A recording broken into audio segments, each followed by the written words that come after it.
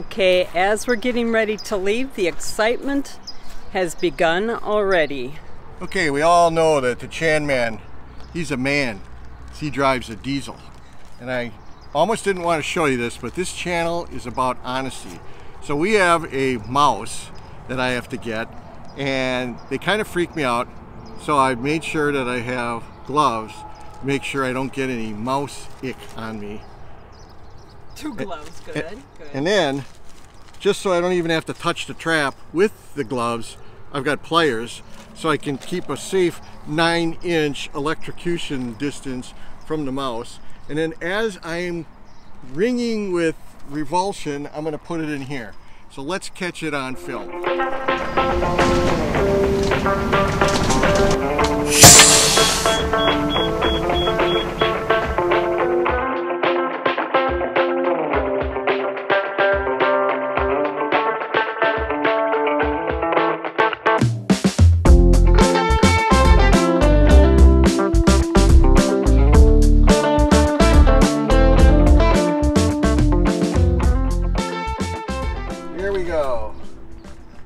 Double safety here. So how many men in the audience are going, come on, Mark, just grab that thing? You got to remember, I was a mechanical engineer. I sat at a desk with pencils. So I'm not used to that. I mean, look at, I'm having trouble with the tools here. You're nervous. Yeah. Oh, here it is. Oh boy, oh boy, oh boy. Now I got to open the trap because I'm also too cheap to throw it away. No, throw it away. No, no, no, no. We're going to put new peanut butter on it. They are less than $1, Mark. All right, okay. Look at that. Actually, I'm pretty proud of myself that I... Oh, whoa! Jesus. Is the peanut butter gone? The peanut butter's on that one. The peanut butter's gone on that one, so at least he died happy. Yeah. He was probably squished and he thought, well, I might as well have a meal here. In his last seconds. Yeah. Oh, God, that's gross. All right. All right, this is a first for our Journey in Myles. We have never caught a mouse in our rig at all. Yeah. All right, it's May 5th, 2020, and we're at Valencia Travel Village in California. We've been here for 6 months, a little over 6 months, and today is the day we're heading out. So we're getting hooked up, slides are in, Mark is getting the car all hooked up, and then we're heading to the ocean. Pismo Beach, here we come.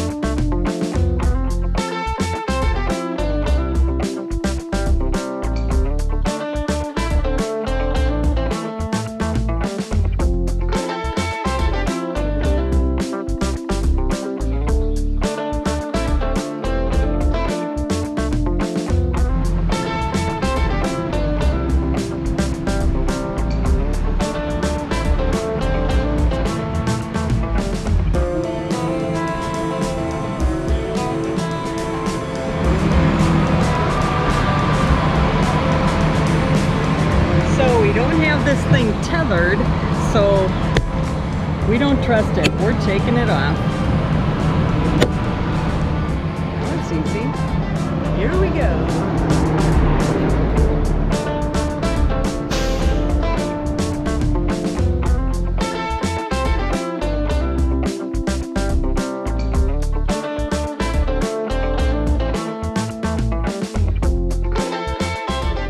So before we headed out, we decided to backtrack a bit and go to Pilot for a couple reasons. One, well, obviously we needed fuel, but also we had to check out at this park at noon, but we could not check into the park at Pismo until 4 o'clock, so that's like 4 hours. We figured it would take us maybe 3 hours to get there, so we had about an hour to kill, so why not go to Pilot?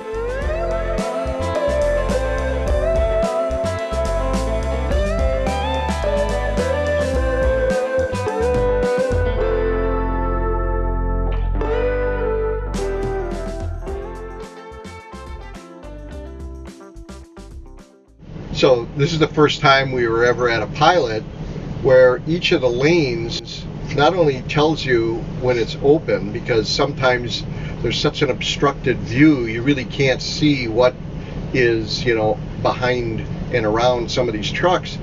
But then the open sign, OPEN, 4 digits that are all LED matrix, turns into a countdown clock. So when you want to pick a lane, and you got a choice between a lane that's got 1 minute on the clock and one that's got 10 minutes on the clock, you probably want to pick the 10-minute one, assuming the guy's going to be out in 15 minutes. You only got, you know, a little over a 4-minute wait.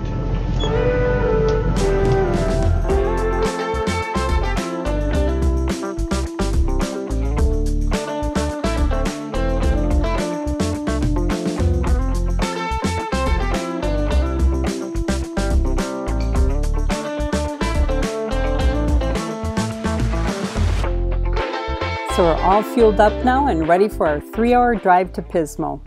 But first we had to go past Valencia Travel Village again on our way, and Mark decided to have a little fun with our friend Cindy. You might notice how wobbly our video is. We have a new dash cam that has a camera in the front and the back. We're not real happy with this. Mark's working on it. Hey there. So we're coming back from Castaic, getting diesel at Pilot. And we're going to be passing Valencia, and Mark just has to hold the horn and have an audience. So ask if she's excited as I am. All right.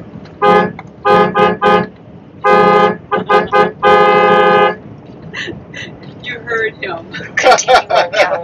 All right, you made his day. He had his audience. Hopefully he'll be good for a while. I have to say, this drive along Highway 126 is just beautiful to me. There's so many orchards and landscape nurseries and fruit stands along the side. I just find this all so beautiful. I actually could say the same about the northern part of 101 and even Interstate 5. The agriculture in California is absolutely beautiful.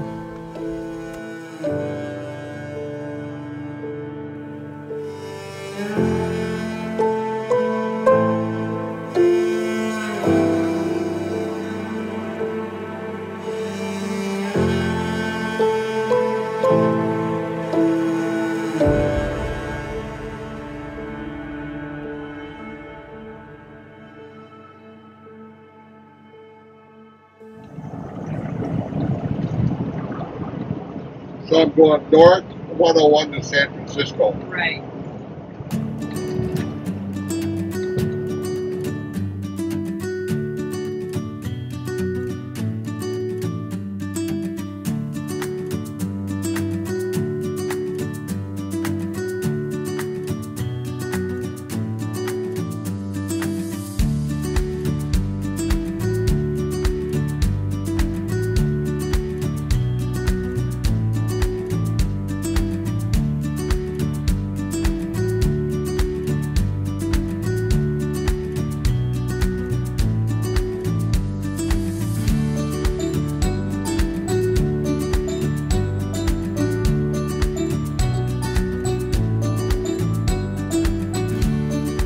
On the 101 freeway, you'll see the historic El Camino Real bell markers. I found them fascinating. They actually mark the 700-mile route of the Mission Trail to 21 missions from San Diego all the way up to Sonoma. It started as just a footpath in 1769 and was begun by the Franciscans.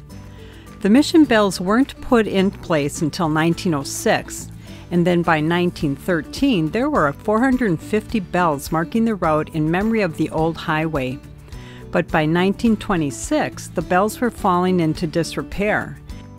It took until 1996 when the California Department of Transportation began to fulfill the vision to restore them, and by 2012, the final restoration phase was complete from Los Angeles all the way up to Sonoma.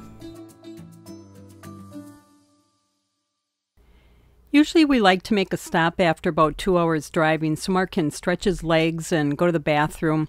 And usually I will check ahead of time by satellite to see where the rest stops are and how big they are. This time I didn't, but thank goodness we did see a sign for a rest stop. We were kind of surprised at what we ran into. Visitor center. Okay.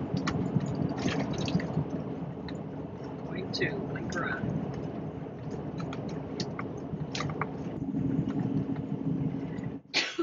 Holy Autos with trailers and trucks. Right. You can't even get through up there. And wait right here, because somebody needs to back out and get out. Well, I can get through there. You're going to be on the expressway then. Yeah. Yeah, I know. You got to let these cars on the right have the ability to back out. Otherwise, we're going to have to just fly through. If you have to pee, just park, run back, pee. Yeah. Yeah. Do you want to go pee? Well, I don't know. I don't think this is a good idea. I'll. Do you have to pee? I could. If it's a good idea to pee, pee. Go. You gonna watch? I'm watching.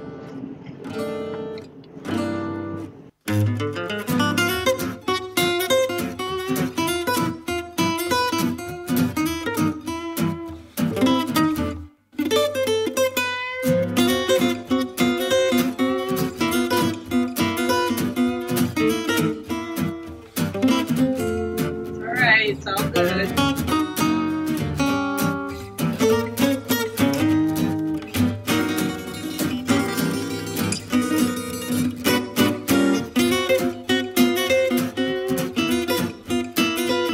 Okay.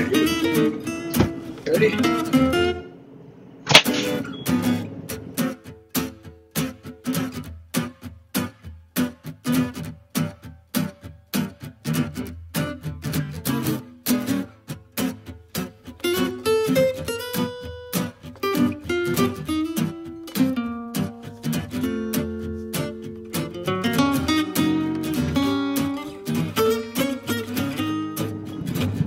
Thanks for talking me into that. Yeah, still have a way to go. All right. Get to blow my horn too, because there's nobody at vacuum.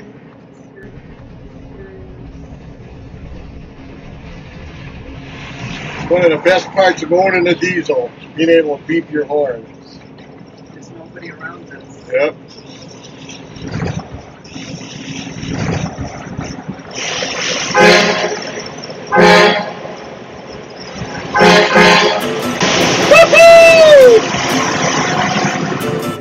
Continue on US 101.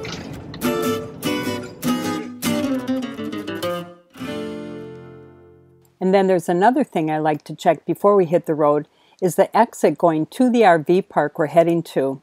I like to make sure we're not getting near any low bridges that make me nervous. Like this one, it didn't have any marking. That makes me nervous. But it is the exit it told us to go to get to the RV park, so we assumed other RVs made it too. I just wish they'd marked the height.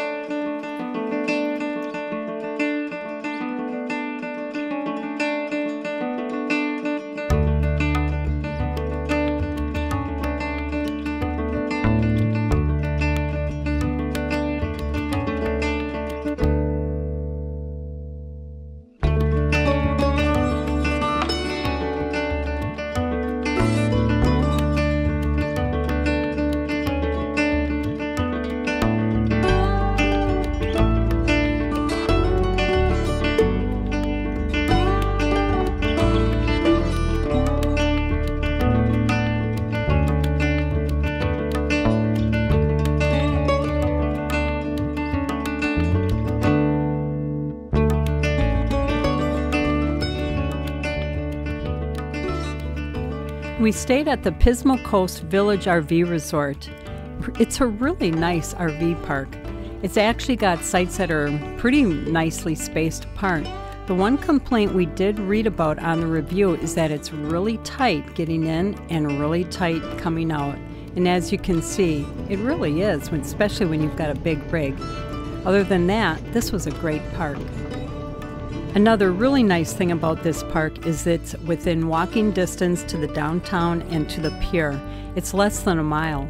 So since we're here, we decided we're gonna just go ahead and take a walk and check things out and check out the sunset too.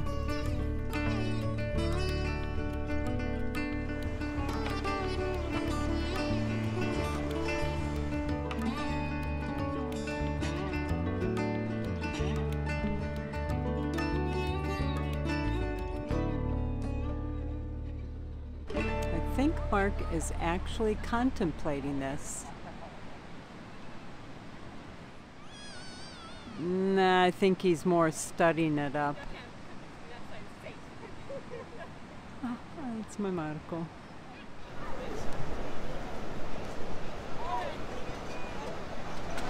Can you go down it? Are you done playing now? We had fun in the sea. You know, I was going to go down it, but I read the sign, and all I can do is supervise people doing it, because you'll notice that I don't fit the age demographics, but I do fit. I could be an adult supervisor, but not a participant. Okay, well, I'm glad you read that. Yeah, thanks, honey. I'm glad you didn't. What are you doing, Sue? Catching a sunset Yeah. and watching somebody. Oh, I was going to say, he didn't look like he had a wetsuit on. That water is freezing. So, don't you make enough money on the OJiM channel to buy a tripod? I have 3 of them. Did I bring it? Oh, you have a tripod. Yep. Mark. I got it in my hand right now. You want to use it? All right. $10. I get you. Sold. So here's how Mark is different than Sue. You can see that Sue has got all of the expensive OJiM equipment just being utilized to the max, just capturing this wonderful sunset that we will show you shortly. But here's where Mark and Sue differ. Check out how precarious Sue is with the end of the tripod being so close to the edge of the table. The Chan man would never do that. I gotta live on the edge, baby. Yeah.